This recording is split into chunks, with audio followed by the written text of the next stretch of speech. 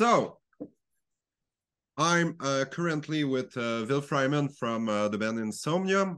So hello, Ville. How are you? Hello. I'm good. Nice. So where are you exactly right now? In Finland? Yes, I'm now in Finland. So after 12 years living in the UK, I've just moved back here 2 weeks ago. So I'm kind of like in the middle of move at the moment. So the flat is functional, but it's quite barren. So there's not much to show. I just got my working desk, so I can set up my home studio soon. But I've been just like, yeah, we don't have much stuff here. So getting there bit by bit. Yeah, that's nice. So you spent some years in the UK. Where? Yeah, almost 13 years. So 13. I lived in all across, like I lived in London, Oxford.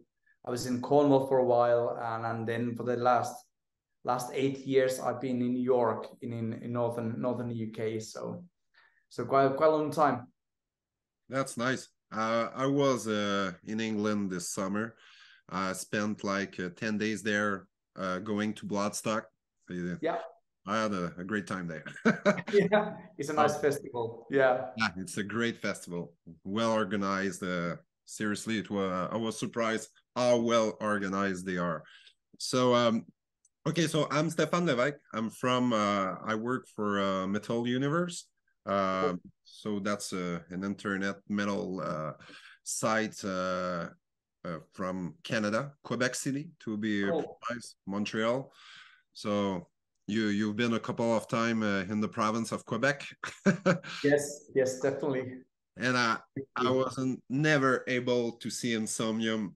Every single time you came, I was like not in town, or there was obviously something that forbidden me for the experience and concert of Insomnium. But last time in 2020, I was supposed to be there, but it was canceled because of COVID. So Yeah. but I know you are coming back in April. Yeah. But just in Montreal, there's no date in Quebec City. Is that something you were looking at, and it's not? There's just no promoter, or Uh, I think I was remembering that we would be playing Quebec. Hopefully, well, sometimes sometimes it is with the routing, it's hard to kind of make it happen. So yeah, we'll see if there's off days, we might do some extra days as well. So we always had good shows in Quebec City. So we have Montreal and Toronto, I can see. yeah, So at least we have a few days in Canada, but like we really like Canada. So hope we can do another tour as well with this album, so we can kind of visit more cities than if we have to miss Quebec this time. yeah. I will challenge the promoter. Yeah. I know one of them, and I will ask him why Insomnium is not coming to Yeah. Quebec City, because I Okay. there's some off days around the date of Montreal, so maybe Yeah. If there's off days and we can make it work, like we would be happy to play that. So yeah, definitely. We had really good shows in Quebec. yeah. And what's the bill with which band are you playing? We're gonna be doing kind of co-headliner tour with Enslaved. So And Enslaved, yeah, yeah. never So had the Enslaved is gonna chance. be, and then we're gonna be having one supporting band, I think as well. Can't remember what was the band now, but it was really good as well. I checked them out and we're kind Yeah, of discussing about these things. So 3 band lineup. well, just Insomnium and Enslave, it's already really nice. Good. So, you're one of the founding member. I think it was Insomnium was founded in 1997. Yeah, something like that. Yeah. So you and Nilo just back then conceive a new band. And what was the first inspiration? What kind of music you were listening back then, and you have the idea, because the scene was really on fire in the melodic death metal with a lot of bands, and Yeah. Yeah. So I think like people kind of like all kind of inspired, like melodic death metal that was kind of happening over the Sweden. So, but also, you know, In Flames and Dodge Tranquility and bands like that, Edge of Sanity.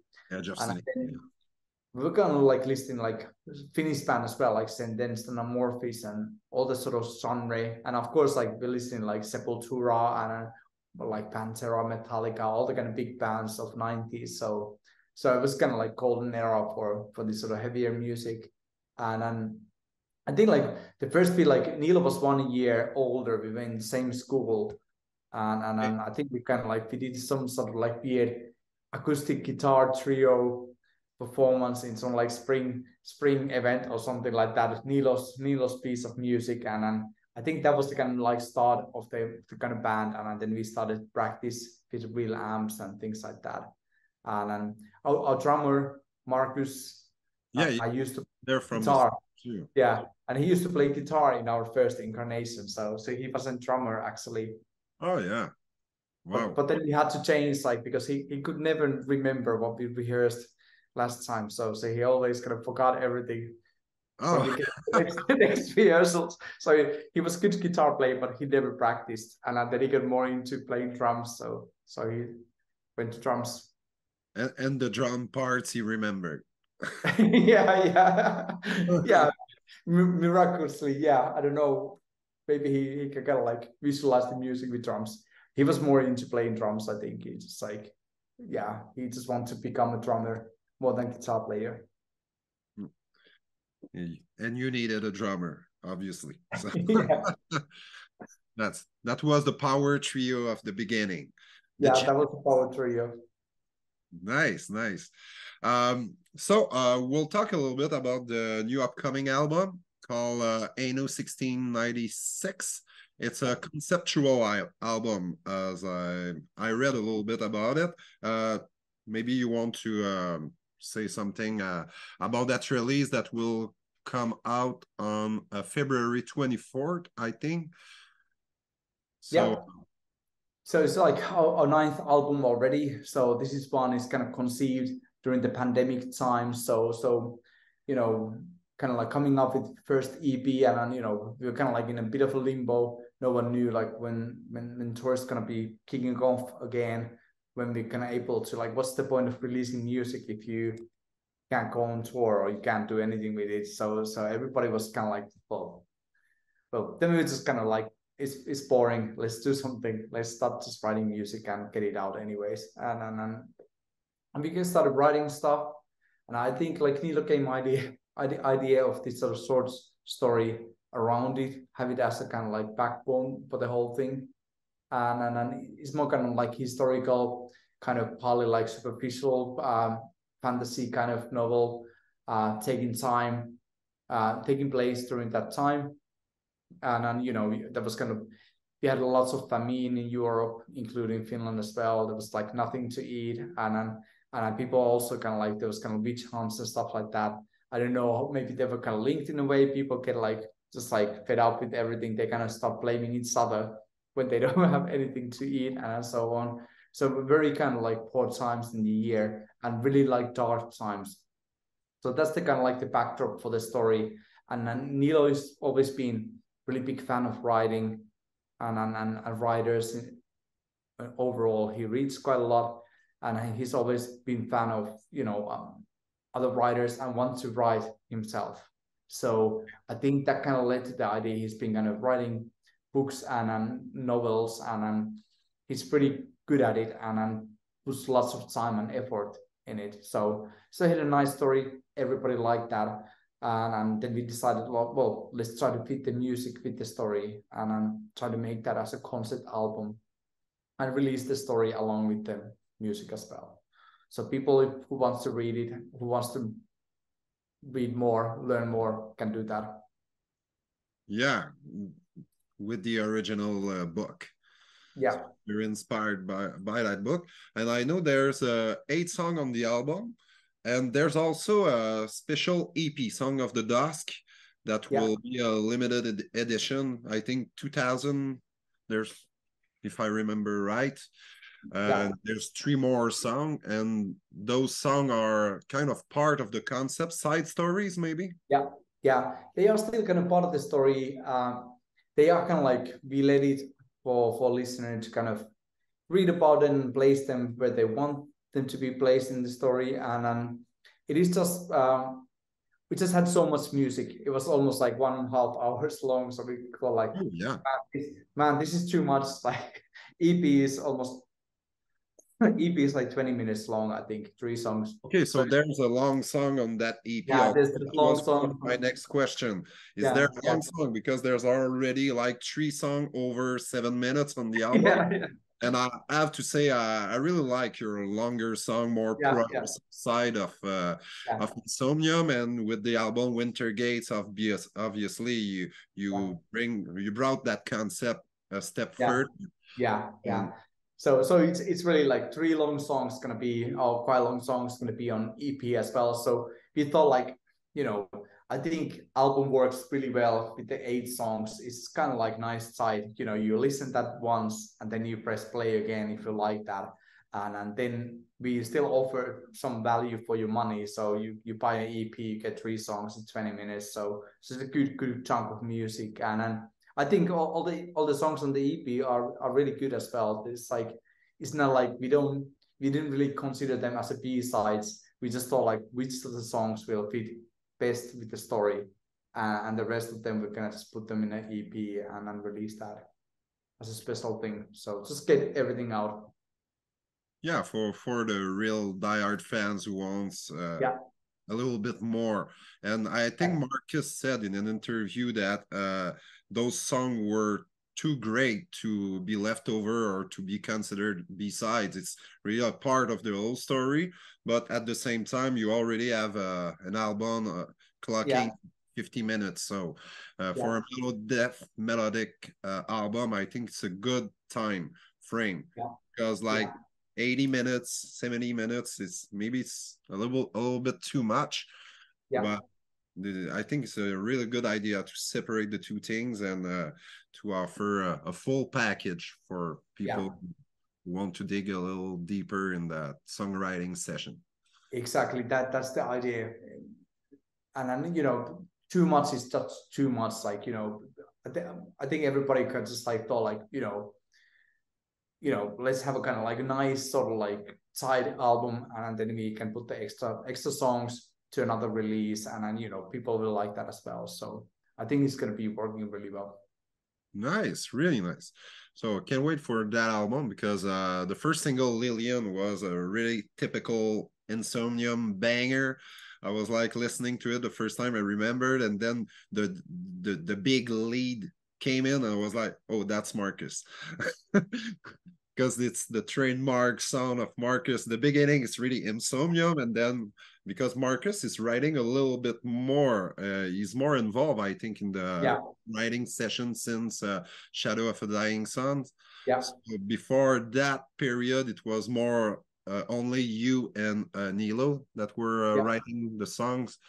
So how it is to have another, I think I can say a mastermind because yeah, he already have a lot of project before Insomnium. yeah. How is it to work with him? I think it's great. Like Marcus has been bringing more songs for the past 2 albums, and he's been kind of like becoming almost the main songwriter now. So and then he's really good musician. He's brilliant musician, writes really good songs, and everybody appreciate his work effort, and it kind of sounds and fans like that. So it's great. Yanni has also brought in few Yeah. songs and been kind of contributing a lot of with Nilo's songs. So he's also kind of bringing another layer. So I think it's like together we can add in more kind of diversity, a bit more depth to the music, because it's not only a few people, but actually there's 4 people writing stuff now. So I think it's kind of adds the diversity on the album for sure. Yeah, that's cool because Yanni is from another background totally. He's still Yeah, a metal, but like bands with he was at first with Sonata Arctica for the first 4 albums that are really crazy stuff. To me, those 4 first album are really nice. yeah, And yeah, the Canes of Ring and yeah, all dark elements. So he's more into power metal. So yeah, it's I didn't know he was like involved a little bit in the songwriting since he's in the band. So that was the first. It's the second album he's involved. It was on the previous one also. Yeah. And he sang a little bit. I think on the single Valediction, he was singing. Yeah. That's great voice. A great addition. Yeah. Jenny has a really great voice, and he's been doing a lot more like clean vocals. So he's really talented musician as well. So brings and the voice brings the voice in clean voice to the band. That's kind of an all-star songwriting lineup. Seriously. Yeah. With the 3 guitar player, you obviously, and Yanni and Marcus, and with Nilo, that brings more the lyrical part and also a little music as well, because he's playing bass, but he's playing guitar. Yeah. So that's really nice team. Yeah. Strong lineup. Yeah, and for the future, I think the future is really bright for Insomnium, because you're not like a band that is not still evolving, and it's one of the only, Insomnium is maybe one of the only bands in that kind of metal that is not staying in, that is still evolving, and every album is really cool. There's no shitty album that that direction wasn't good, or you're like true to yourself, true to your DNA, and I think while still pushing boundaries to your sound, obviously.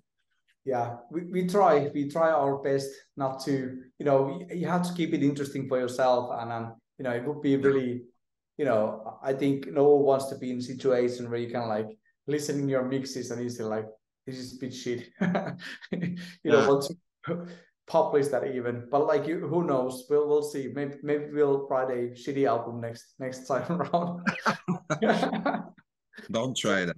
We try our best. We try our best to do good albums. Yeah, and put a lot of money and effort. Yeah. Is there it's been like 20 years Insomnium, and quite a few albums. You have like eight. Yeah, this is our ninth album already. Yeah. So is there something in your mind that you have still pending, an idea of an album or something that you because with Winter Gates, I think it was like something new you wanted to try, and it was a great success commercially. People dug that album to death. So, and is there still something you want to achieve with Insomnium you didn't have the chance on songwriting, or just in a kind of tour you'd like to do? Yeah, well, I mean, like musically, we'll see what happens. Like we have to kind of digest this album now, and let's see what we can come up with the next one. I mean, like touring wise, we've been talking about like going to South America, going some places we haven't been before. So there's still kind of like ground to cover there, to do some festivals and do some countries we've never been in. So I mean that's cool, and I mean like I think just kind of keep up doing good stuff you enjoy doing. I think it's a nice reward to come up with a good album, and then you always have like the process is never easy, and it doesn't get any easier through the years. So you always have this sort of self-doubt to think like will this work? Does this sound good, or does this sound shit? Basically, you become completely deaf to the process because you're too close to it, and then it's hard to like you never know how it's gonna end up sounding in the end. You just kind of do your best, and then normally it sounds good in the end, but like it's kind of unpredictable artistic process, and we'll see where we're gonna be taking that next. Maybe we get some crazy ideas. Who knows? Yeah, I'll be very open to hear some crazy new ideas from your band. What will be the dream tour? Because you will tour with Henslave, obviously, in the next one. But what will be the dream tour, the dream band you'd like to, even if it's not possible, just for the fun of it? Yeah, there's probably like if you ask from any member in this band, you would have like different bands they would like to tour. But like I mean like it would be kind of yeah. I would still say like tour with Metallica or doing something like crazy big, and because their scale of doing things is it's just kind of out of this world, and I'm just gonna meet those people and I see what happens. That would be cool. Just not like I wouldn't be really interested in my own shows. It's just like more about like just kind of watching over how things are done because there's been so much drama behind there. And like bands like Rammstein, their show is amazing. And I don't know, we wouldn't probably compete with them, but anyway, their show is just like crazy. See that kind of production come along, that would be just like awesome. Yeah, crazy, as you said. Talking about crazy things, the 70,000 tons of metal, you'll be there, I'll be there. You have 2 sets to play. Do you know how much time you have for each set? No idea. You normally learn when you get to the boat. You hear when you're going to be playing, and we have an idea how long sets, but we don't know when we're playing. Around an hour, I think. Yeah, around that time, yeah. Okay, so are you, maybe you didn't have the discussion yet, but I think it's like in 2 weeks, so yeah. you know a little bit more what you will be playing. Is that 2 different complete set? Do you want to like do a whole album? Is there something you... We haven't decided like 100% yet, but like definitely we'll be playing some of the new songs we've already released. And maybe there's going to be some surprise guest performance also on the boat. So you'll see. Yeah, because on your second single, White Christ, there's a collaboration with Running Christ singer. So they will be on board as well. So yeah. So there might be some weird coincidence. Might be something cooking there. yeah. That's cool. So I will try to catch you up, guys, on both. I don't want to miss anything. Cool. Sounds good. So if I can have some recommendation for songs, I will just try. I'd like to hear John to Black from the my favorite album, Above the Weeping World. Change of Heart on the scene. I think you do Mortal Share on that album quite regularly. It's also a banger. I really like all the Winter's Gate album. Pale Morning Star on the last one is one of my all-time favorite. Really strong album. This one too. I really like that one. And Song of the Blackest Bird are also is a song I really like, and I know you don't play those songs quite often, so I'm throwing ideas there. Just mentioning them, maybe something sticks. It's on short notice, but what's that? Well, what would we be doing for music journalists? That's what we live for. Make you guys happy. Totally. We just have 2 minutes left. I want to play a little game with you. Banger or stinker. So I will show you albums, and you said to me it's a banger or a stinker for you. Stinker. Oh my God. A lot of people didn't get into that album. I quite like it, but not completely. I would say banger.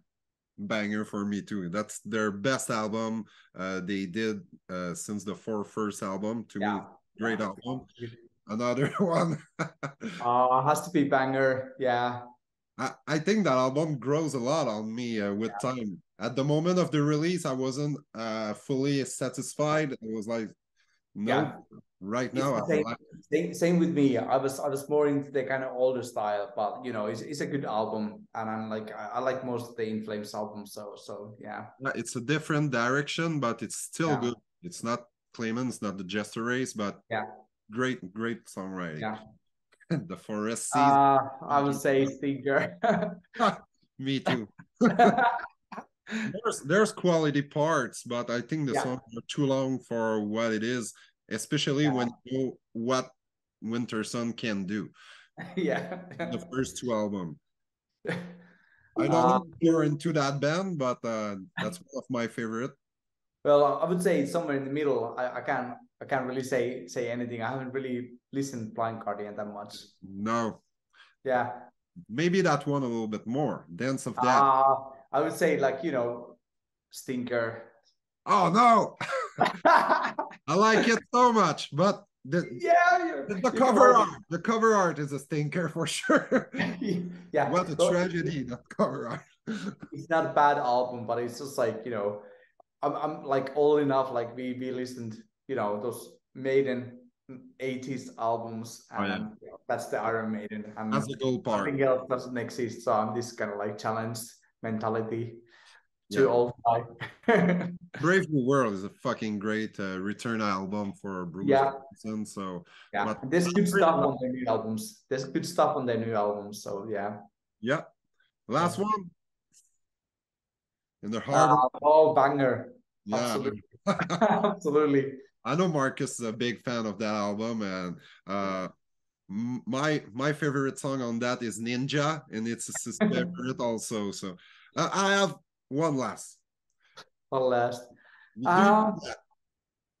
haven't heard that. I know Marcus play this.